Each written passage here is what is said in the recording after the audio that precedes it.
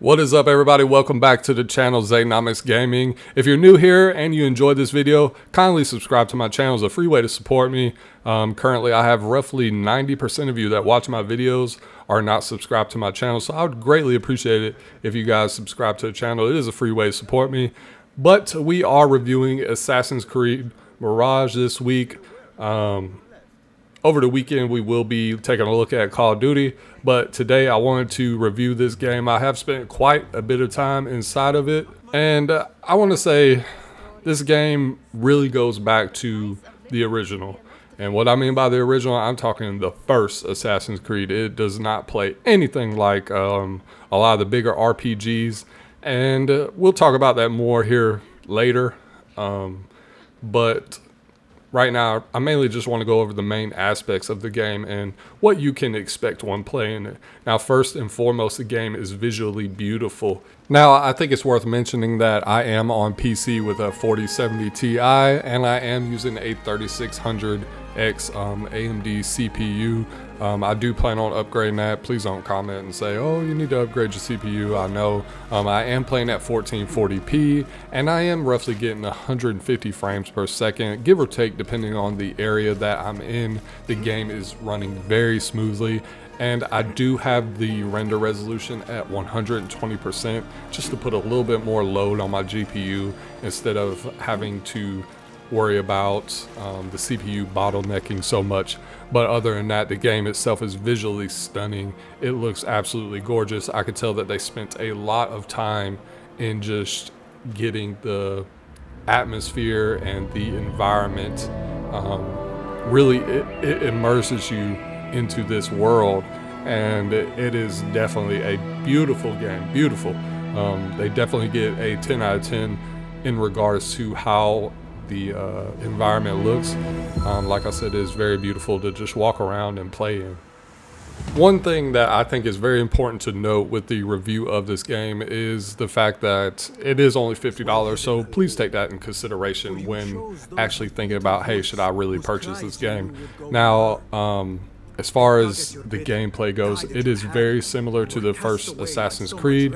You can blend in with all types of civilians. You can sit at benches, do a lot of eavesdropping. The parkour is similar to the first game, though it's more refined. Even the assassinations feel pretty much the same. Now, with that being said, this game does survive typically the same way as the previous games, where you do have some mysterious power. You have the shards. You have a cult that you have to pretty much dispatch. You'll go around solving cases, similar to Odyssey, Black Flag. Now, before you could complete any high priority assassination, you do have to basically complete the case and reveal who the masked man is of that particular First Order branch, similar to how Odyssey worked. I will reference that here or there quite a bit, I guess you could say, just because this game does have some similar concepts compared to Odyssey, and I feel it's appropriate to mention that. And of course, I did play that game over the summer. Now, as stated previously, the character that you are playing with, he is not a fighter, so just keep that in mind. This game really depends on stealth, so everything that you do will require stealth to some degree. That's not to say you can't fight. You do have a dagger, you do have a sword and everything else, but this game is really paying homage to the first Assassin's Creed dealing with stealth. So don't expect that you'll be able to go in and just fight. If you're taking on more than 4 enemies at a time, it's better to just flee. Similar to the old games, there's smoke bombs, there's all types of different tools that you can equip. Now, compared to Valhalla and the other old Assassin's Creed games, you had a lot of skills that you could unlock.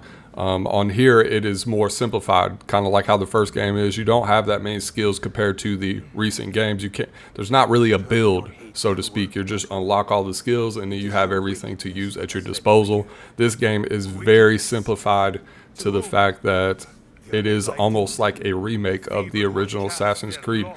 Now, one of the cool skills that you'll actually unlock on its own is called Assassin's Focus. You will unlock that roughly 2 to 3 hours into your story play, and it really just depends on how fast you play the game and how quickly you're trying to get through the story. And it is very useful because you are able to basically teleport to a high advantage point when you are assassinating. So, and it pretty much works like the background gameplay, but it allows you to teleport to any enemy within proximity. So if they're way up on a building, it's easy to get that advantage point.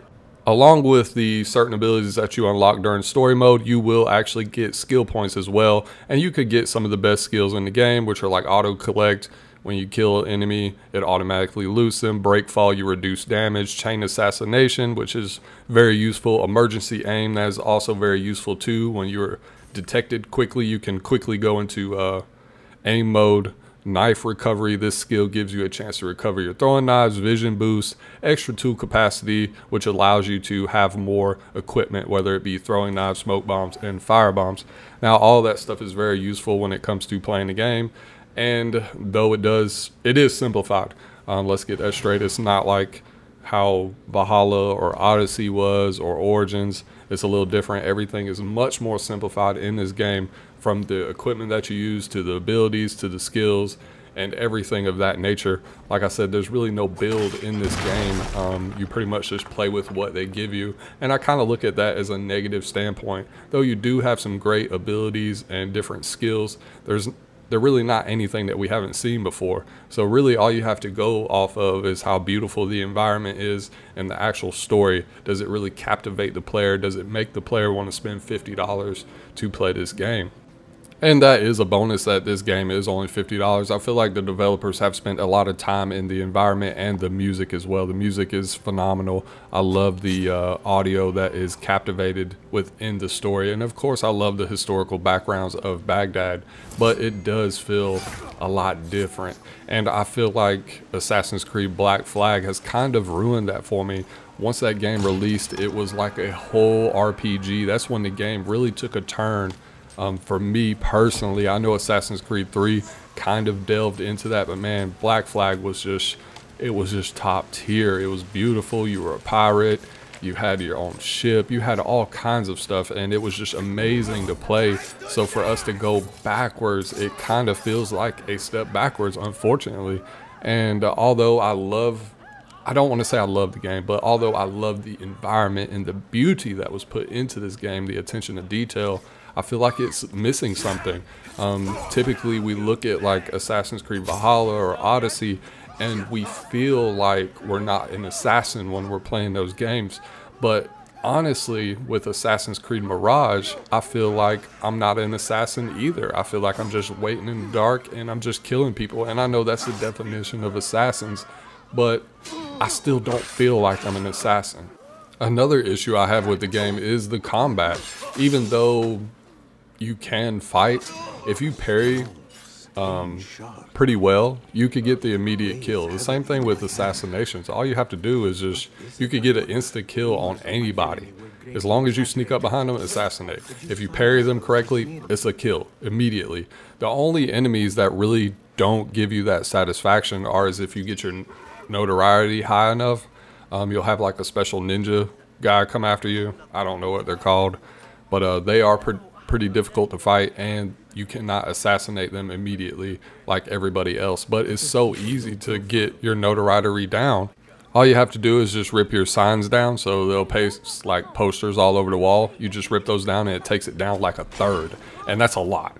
And then you can also you could bribe one of the merchants, and they will speak on you and pretty much just broadcast that, hey, you're not wanted, and it completely depletes your whole notoriety. Now, another thing I want to talk about is the parkour aspect of this Assassin's Creed game. They really marketed that proficiently, because parkour has completely changed inside this game. It feels so much more smoother. It's not as clunky and laggy as it was in previous games. You can scale a lot of buildings and mountains and everything else fairly quickly. You will spend pretty much 80% of the time on foot in this game. You don't have a boat. You do have horses, but there's really no need for them. So parkouring is very essential, especially with getting around the map, scaling all the buildings that you need to. And you could definitely tell that they spent a lot of time reworking how this game functions when you are scaling these buildings or mountainsides or anything like that. I will say the wilderness area of this game is dead. There's nothing out in the wild or in the desert. There's a few little ponds, maybe a couple little secrets here or there, but that is it. There might be an animal or two, but you don't even need to kill animals in this game, so it is completely different from the other games. So if you enjoy that aspect of the older Assassin's Creed, you're really not going to like the wilderness. I feel like it was just mainly filler content that just kind of put it in there just to set the tone of the environment, but there's nothing hardly out there. You might come across a little town or two, but other than that, your main area is going to be in the city where it's more dense, more heavily populated. And the only downside to that or drawback is a lot of the buildings look the same. There are a few notable, beautiful pieces of architecture in the city that are absolutely gorgeous. Now, another important aspect of this game is money. Of course, you need money to buy all types of different materials so you can upgrade your weapons. Though it is simplified, just like everything else in this game, you do have steel, some special components, and leather that you have to purchase. You can also refill your tools as well, and that's pretty much it. There's other little trinkets and everything, like different jewelries and stuff that you could sell, like the older games. But the easiest way to get money in this game is actually by pickpocketing. And it is essential that you pickpocket everybody that you see. You can use your eagle vision, or if you just see the little satchel on the side of their belt, you know that you're able to pickpocket them. And it's so easy to do. I'm actually expecting it to be nerfed at some point, just because all you have to do is just walk up behind them, pickpocket them, and then they don't say anything for maybe 20 seconds or so. So it gives you plenty of time to even get away. And all they're going to do is just say, help, help. And the guards don't even pay any mind to them. So it is very important that you pickpocket any time that you get. Now, the chests aren't really worth it. You'll see chests scattered throughout. There are some important ones and they look a little different, but all of the little wooden crate chests, all they have is just some materials in there. And for me, they're not really important to actually go after unless you're trying to 100% complete the game. I don't see any point in them. At first I thought there would be something cool in them, like different weapon ornaments or anything like that, but unfortunately they don't have really anything. It'll just be some steel or some special components, and that's really it. But pickpocketing is very important if you're trying to get more dirham, or if you're trying to get special tokens to bribe or work with merchants or mercenaries to help you in the game. And you see in the background gameplay, all you have to do is just walk up behind them and pickpocket them. And you never know what you'll get. You could get some form of jewelry or the special tokens like I just said previously. The game itself is very rewarding in that aspect, but other than that, there's really no loot in this game. You may get a couple of different other weapons, and you can also get different outfits with the special shards that you get. Of course, every Assassin's Creed game has some special tunnel or cave that has these special shards where you could that way you can unlock other gear or upgrade a special blade, like how Odyssey was. So once you get those special shards, you will be able to unlock those chests, and that's what the costume is that I have on now. And it does give me a special ability where if I do an air assassination, it does create a cloud of smoke and a shockwave beneath the feet, so I can get out of there. And it also staggers other enemies, though I don't like the mask just because it looks pretty cool, but every time he talks now it sounds animatronic or robotic, and I don't really like that, especially when you're going through the story. There are other outfits and weapons that you can unlock once you collect those mysterious shards, but other than that, there's really no other loot in this game. Like I said, it's simplified, and that's the unfortunate side of the game.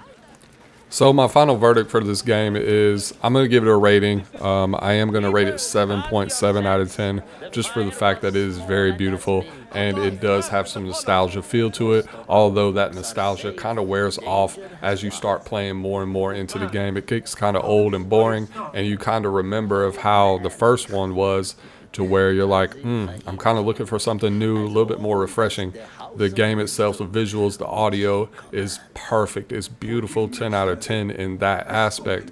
But as far as the gameplay goes, it does get a kind of boring, and it's very simplified. There's no weapon crafting, there's no build crafting, there's nothing like that. And I know this isn't an RPG, but that's what we've come to know with the Assassin's Creed series. Ever since Assassin's Creed 3, I believe, they started diving into more RPG elements. And although you can argue and say that those aren't Assassin's Creed games, to me and to most of the population, I would argue that they are Assassin's Creed games.